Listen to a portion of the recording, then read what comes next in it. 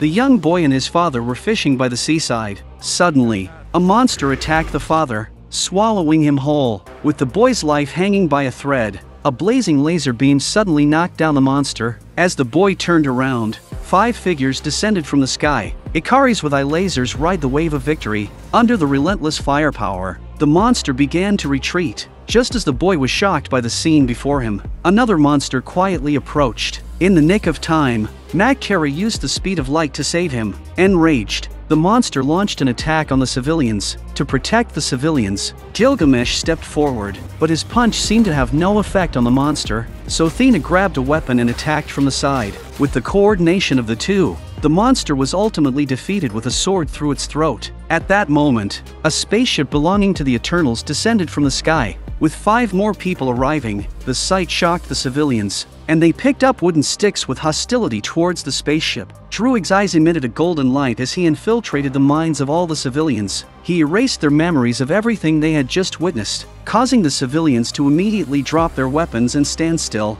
The Eternals warriors gathered together to comfort the young boy who had just lost his father. Circe picked up the dagger. Using her abilities, she transformed it into a golden color and gave it to the boy. And this group of superpowered individuals is none other than the Eternals, who have been protecting the Earth for thousands of years. In order to secretly safeguard the Earth from the threat of mutant races, they have chosen to live in anonymity, blending into various corners of the world. The year is now 2022. Circe, with her exceptional professional skills, successfully passed the teacher's examination. However, on the first day of class, an unexpected incident occurred. The classroom started shaking violently, and a giant stone statue narrowly missed hitting a student. Circe quickly intervened, using her hand to block the stone, which instantly transformed into grains of sand. It turns out that her superpower is the ability to alter the shape of any object. While comforting the students, Circe managed to resolve the crisis. The earthquake came and went swiftly, but the events seemed to suggest something unusual. As expected, by the banks of the river Thames at night, Circe was taking a stroll with Dane Whitman when a monster slowly emerged from the water. With a glance,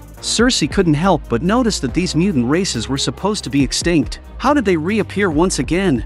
Then, Circe placed her hands on the ground, causing the floor tiles to transform into soft sand. Seeing the monster sinking into the sand, she lifted her hand and instantly trapped the creature. This bought some time for the others to escape. However, given the vast difference in strength between the two sides, this was merely a temporary measure. The monster quickly pursued them once again. Sprite used their abilities to create multiple illusions, aiming to confuse the creature. However, this effect couldn't last for long.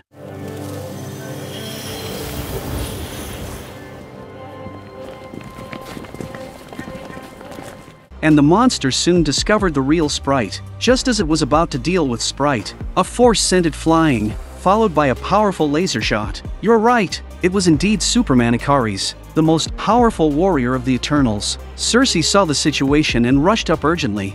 In an instant, the entire bus turned into red petals, but mutant races have not been dealt with yet, so now is not the romantic time. At this moment, Superman starts to engage in a serious battle. Indeed, he is the strongest force and directly injures the monster, but to their surprise, the monster has evolved the ability to heal itself. What's going on here? The evolved monster seems to have become more intelligent. Seeing the current situation, they can only retreat for now and jump into the water. The monster reappears, indicating that it's time to gather the Eternals together. Circe can no longer hide it and has to confess the truth about the Eternals to her boyfriend, Gilgamesh, known as the One Punch Man of Korea. However, in front of the ancient giant beast, he becomes powerless and is effortlessly thrown away by the beast. Teammates come to help, and with everyone's combined effort, they easily capture the ancient giant beast.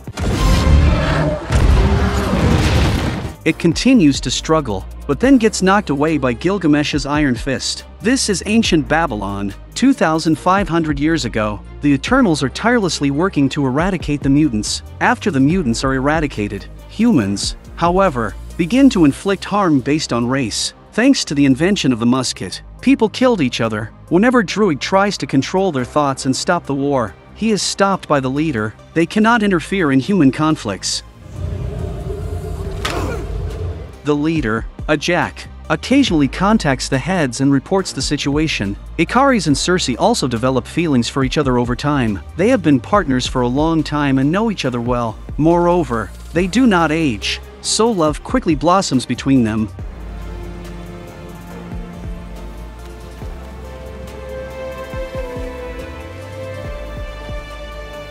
The two of them enter the realm of marriage, and just then, Thena's eyes suddenly went white and she began to attack the clan.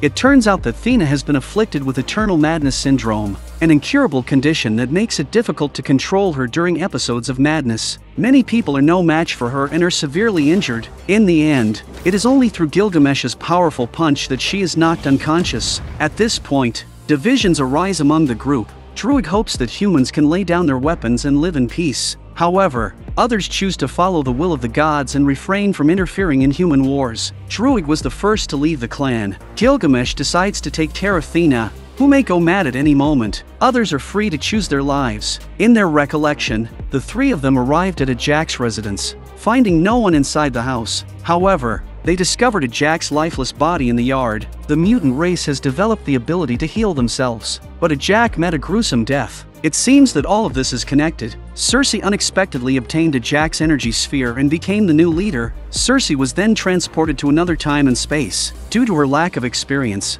she quickly retreated. The group continued their search for teammates in India. They found Kingo, who can shoot energy spears from his fingertips. At this time, Kingo had achieved great fame and success as a Bollywood star. He had no interest in dealing with the mutant race, but in order to make a documentary on the Eternals, he reluctantly agreed to. They boarded Kingo's private plane and set off to find the next teammate. They eventually arrived in Australia and found the strongman Gilgamesh and occasionally mad Thena. When Sprite saw Thena in such a state, she created an illusion to help her regain her memories. Next, the British-style dinner began.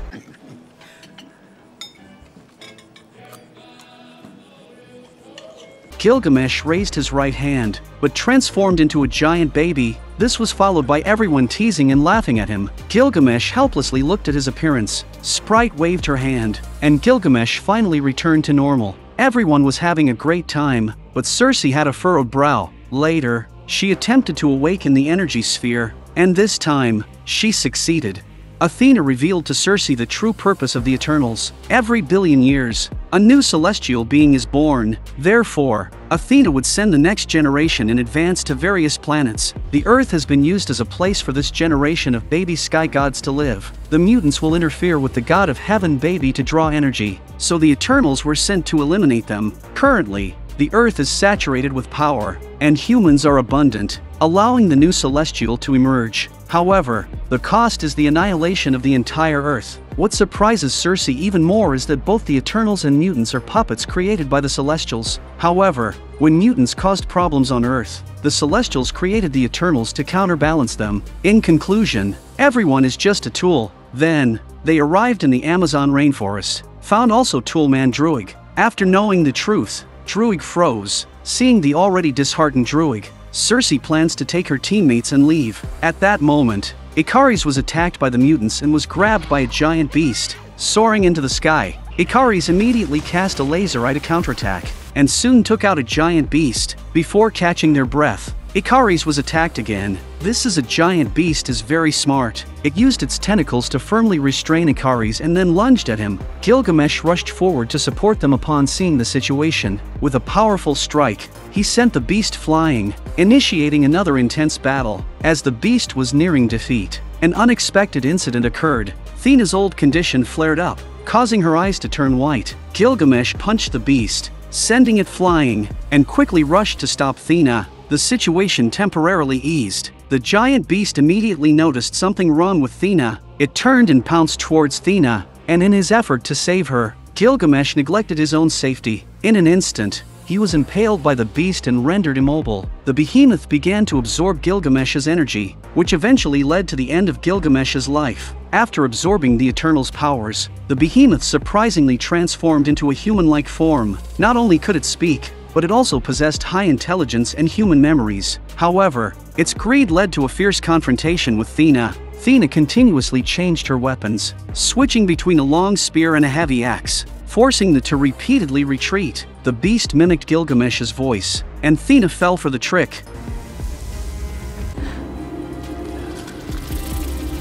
The beast ensnared her with its tentacles and injected a needle into her neck, absorbing her energy. Athena woke up at this moment, holding a knife in one hand and a sword in the other. She could only hear the giant beast splitting into several pieces. It probably didn't expect to meet such a demise. A few days ago, time was tight and the tasks were heavy. Circe quickly arrived in Chicago and found Phastos. Finally, the Eternals arrived together in Iraq and found their previous spaceship. They also met Mac Carey, who had been living on the ship. Now we are all together, ready to fight against the gods and protect the Earth. Phastos was the first to propose a plan. He was going to create a pair of bracelets that would put everyone's energy into Druig. Let him perform the feat of hypnotizing the baby god of heaven. At this moment, different voices appeared, with Ikaris being the first to oppose. As his memories returned, the truth about Ajak's death gradually surfaced. Ajak, as the former leader, had already revealed the truth to Ikaris. Surprisingly, Icarus is unconcerned about the fate of the Earth and focuses only on carrying out the tasks assigned by the celestial beings. Thus, a conspiracy began. He lured Ajak to an oil company in Alaska, only to discover that beneath the mountains were mutants. Without hesitation, Ikaris pushed Ajak down. He will never allow them to betray the god of heaven. Ali. Back to the present, the god of heaven baby is about to arrive. Everyone was making all the necessary preparations. Mac Carey relied on a pair of flying legs to run around the Earth to find the location of the appearance of the gods of Heave. Now, the Ikaris put on their battle dress and officially turned against each other, came up and broke the bracelet invented by Phastos. Even Sprite, who had secretly admired Ikaris for years, joined his betrayal. Phastos discovered that Circe's energy sphere could absorb abilities, prompting him to restart the bracelet project. The next day, the Eternal Race people changed into their battle suits and began to carry out the plan of the sleeping heavenly god. Ikaris caught sight of the spaceship as well. Ikaris broke into the spacecraft and entered the cabin, only to find Athena alone inside. Thus, the battle between Athena and Ikaris commenced.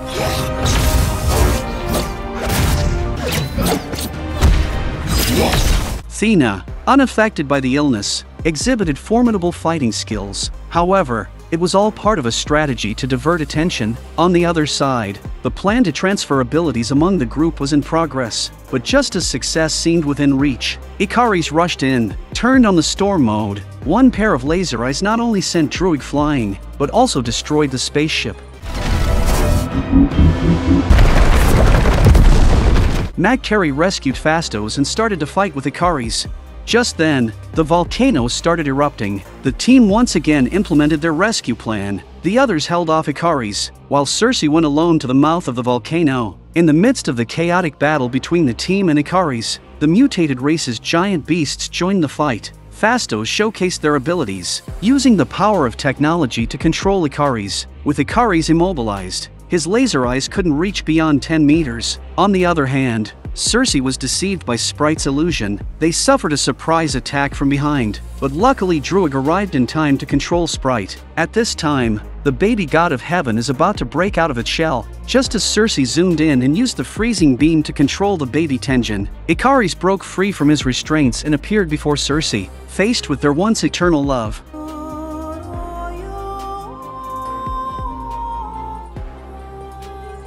He couldn't bring himself to harm her. In the end, Circe unleashed an extremely cold curse, instantly lifting everyone into the air and transferring their powers to her.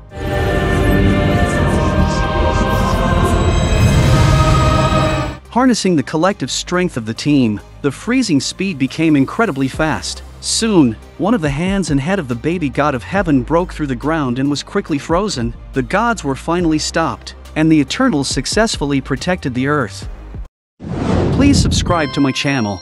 Share different movies and videos every day.